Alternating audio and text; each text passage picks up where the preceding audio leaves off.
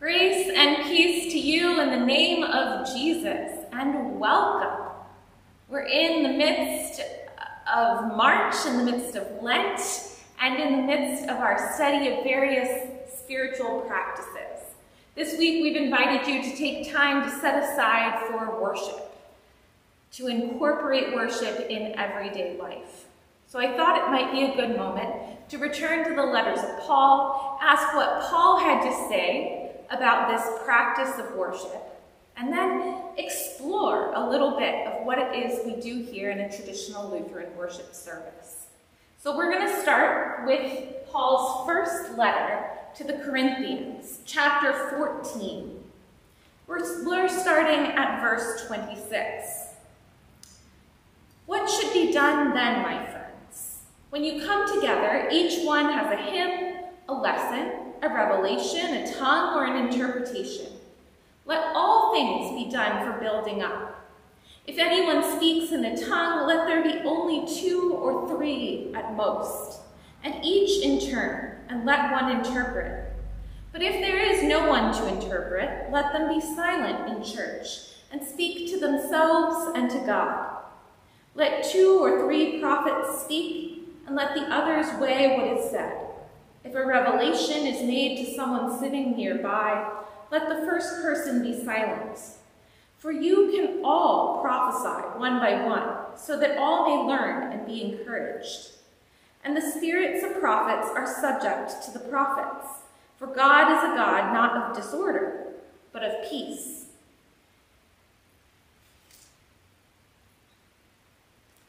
I'm skipping ahead a little.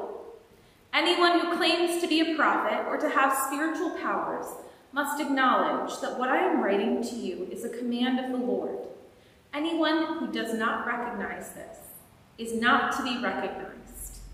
So, my friends, be eager to prophesy. Do not forbid speaking in tongues, but all things should be done decently and in order. This is the word of the Lord. Thanks be to God.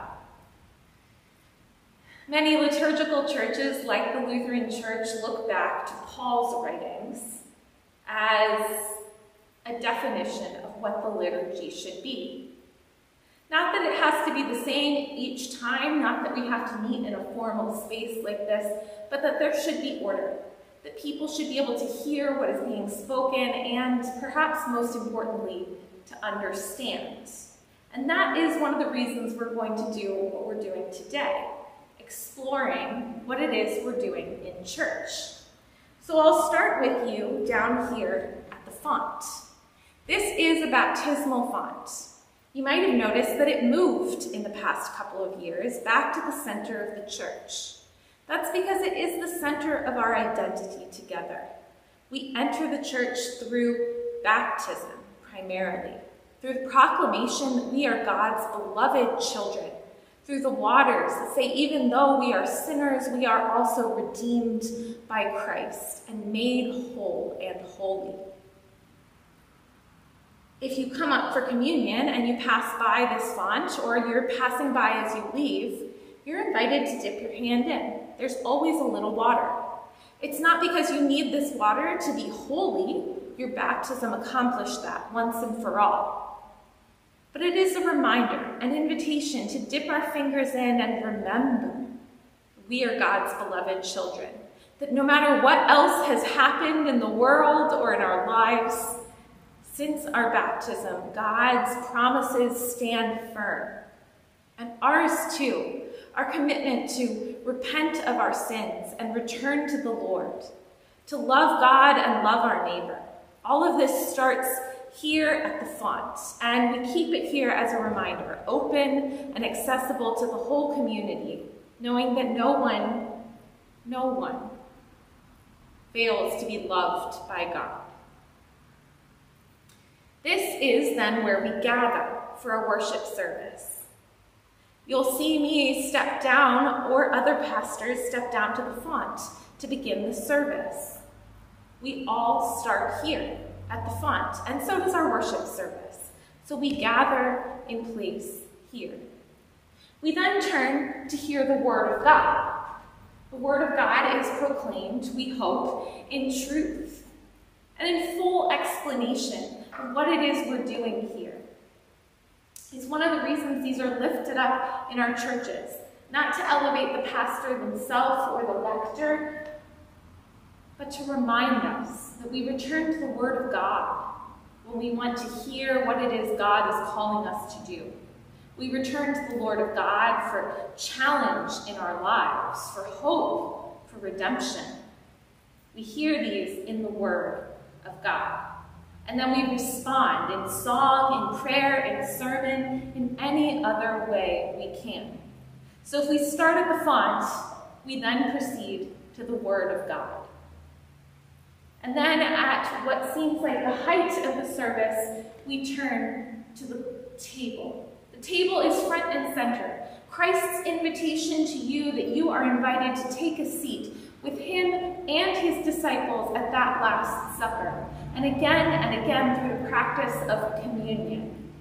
We pray at this table, we share the bread and the wine in the belief that Christ is truly present at this very table, speaking to us as close to us as the food in our mouths or the breath in our lungs. We hold on to Christ in the physical sacraments of bread and wine, or grape juice, whatever you need. So we go to the table next, knowing that Christ receives us as we are. And finally, we are sent out into the world, because worship is at its essence an opportunity for us to grow closer to God and to one another, to build one another up, as Paul kept saying, but for a purpose.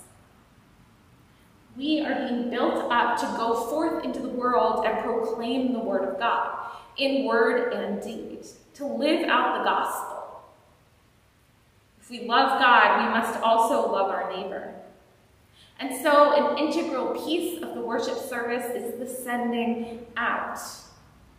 You'll hear the assistant worship leader say something to the effect of, "Go in peace to love and serve the Lord," or "Go in peace to share your bread this season." This is our invitation, that the work is just beginning as we leave the doors of the church. This is a place for us to build one another up, to care for one another, to walk with one another in faith, to learn and grow, to confess, and come to the waters of baptism over and over again.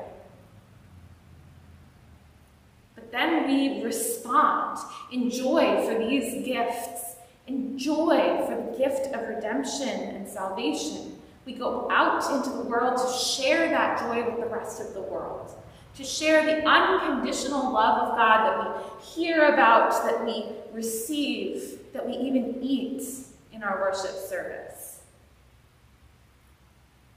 We go out into the world. We do that in song, in word, and of course, in physical movement out into the world. So, I thought we could end today on a hymn. This is one that I really like. It's pretty short. It was originally written to be sung in Spanish and was translated into English. And it's called "The Lord Now Sends Us Forth," number 538 in our red hymnal. The Lord now sends us forth with hands to serve and give, to make of all the earth a better place to live. The Lord now sends us forth with hands to serve and give, to make of all the earth a better place to live. The angels are not sent into our world of pain to do what we were meant to do in Jesus' name. That falls to you and me and all who are made free. Help us, O Lord, we pray, to do your will today. The angels are not sent into our world of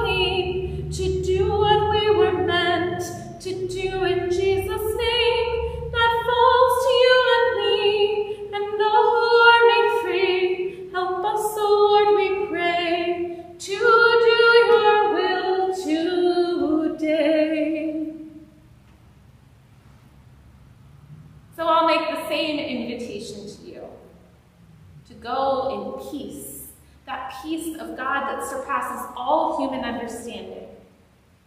Go in peace to love and serve the Lord. Thanks be to God, and amen.